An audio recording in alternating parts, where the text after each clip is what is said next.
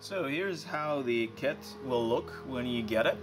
The exact configuration and packaging may be different, but these are the components that you will be getting. So let's go through them one by one and explain what they are. So from my right here, this is a heatsink, obviously. If you order an air version, air-cooled version, that's the heatsink that you will be getting. If you order a liquid-cooled version, you will be getting a cold plate designed for water cooling. On here we have the control board. This is a control board. This is a driver board.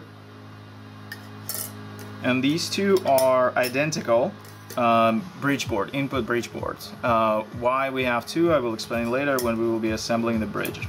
These are the two inductors that you will use. They are identical unless there are special considerations for your order, which we would have discussed before you placed an order. That could include higher output rating and things like that, so we could build a customized inductor for you.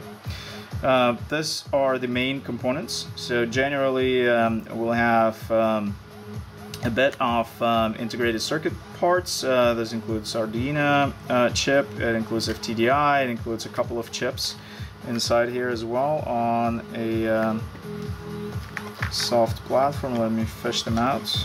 So this is an Arduino.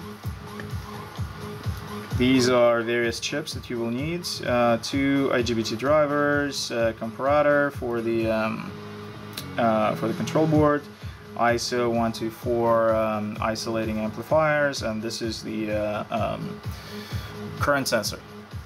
Okay, and there is also inside there there is a PFC chip that you will also use. So let's put it back in. And this is the FTDI that you use to program your Arduino. Okay, put it back. The next one over here is a pocket with a bunch of connectors. Really, everything that you will need to connect things together. So these white things are the connector for the driver board.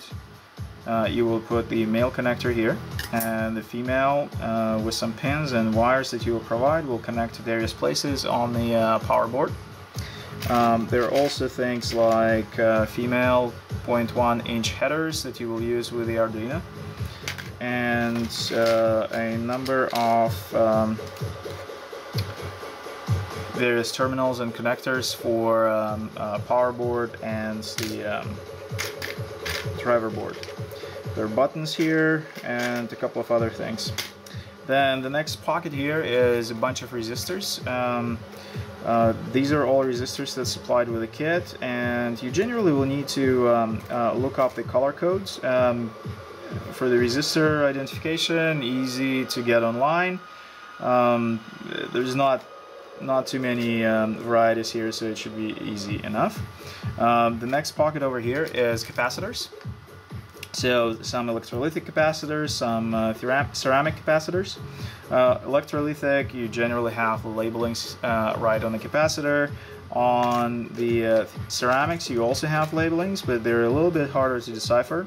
So this little guy is a 10-4 capacitor, which is 10 times 10 to the 4th degree picofarad. So 10 times 10 to the 4th is 10 to the 5th degree, which is 100,000 picofarad, which is 0.1 microfarad. Okay, so that's how you read it. Next one over is the DC-DC converters that you will use. They convert 12 volts to plus minus 15. You will use 3 of them. They're all on the driver board here. The next pocket over is the LCD, the beautiful color screen LCD, 128 by 128 pixel. Serial connector here.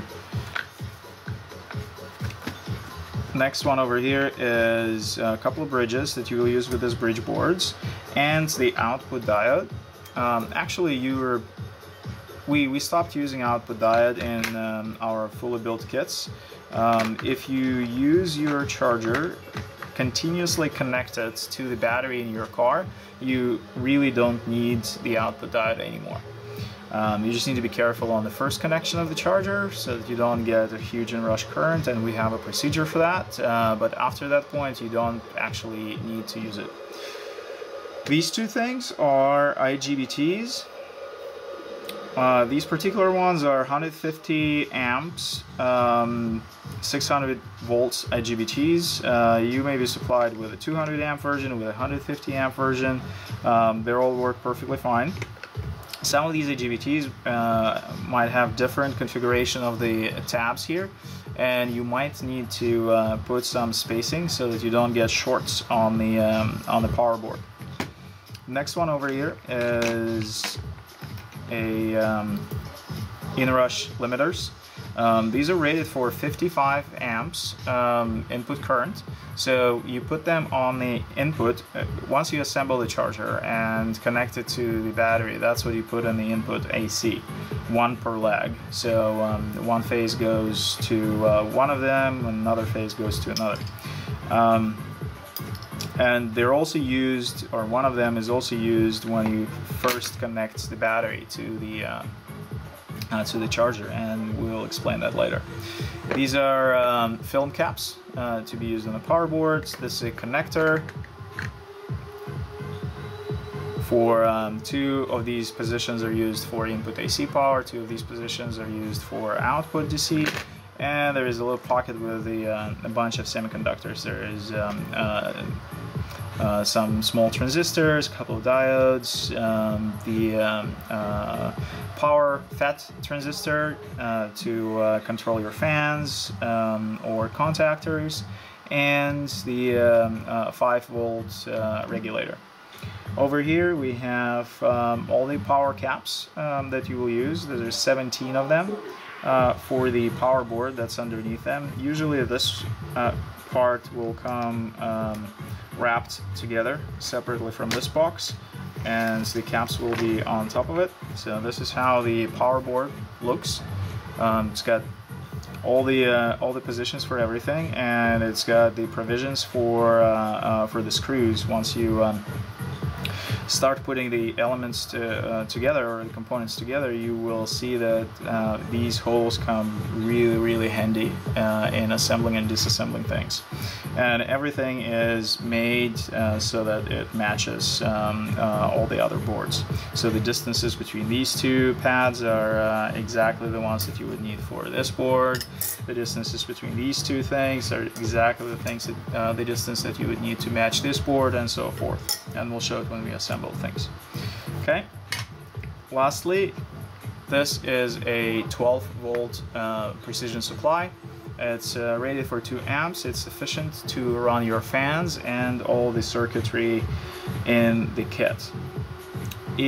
So this is our basic PFC kit. If you order the enclosure with us, you will also get the enclosure and fans matching the enclosure, and we really recommend to do this because it makes the assembly so much easier. Okay, so now we are going to start by assembling the power board.